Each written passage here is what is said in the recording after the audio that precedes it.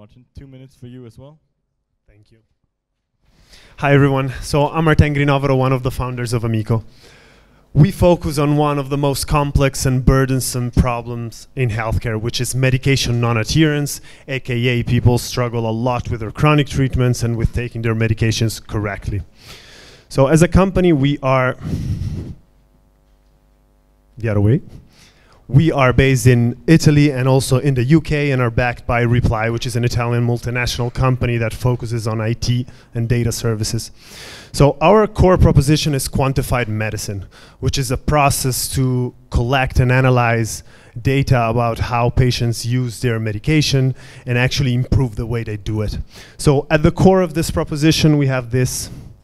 This is a device that is attached on an existing drug delivery device and collects automatically a lot of data about the way that it's being used. So we attach on it and it registers if, when, and how patients are using their medication.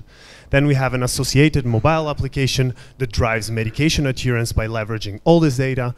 And third thing, we have an overarching data platform that collects data in real time from all the devices, and with this we can deliver services for a more optimal management of medication, better clinical research, and an improved delivery of care. So, boom. As a business model, we are a B2B company. We target primarily pharmaceuticals, payers of all sorts, and also healthcare providers of different kinds. At the moment, we're fully focused on demonstrating the value of our solutions. We're doing it in a variety of settings with a lot of different partners. That means pharmaceuticals, that means drug distributors, that means telemedicine service providers, and also public institutions.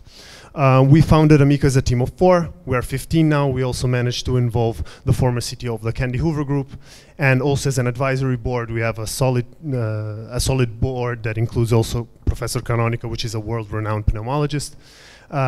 Just to conclude, we raised our seed round at the beginning of this year, and we're looking forward to opening our Series A in mid-2017.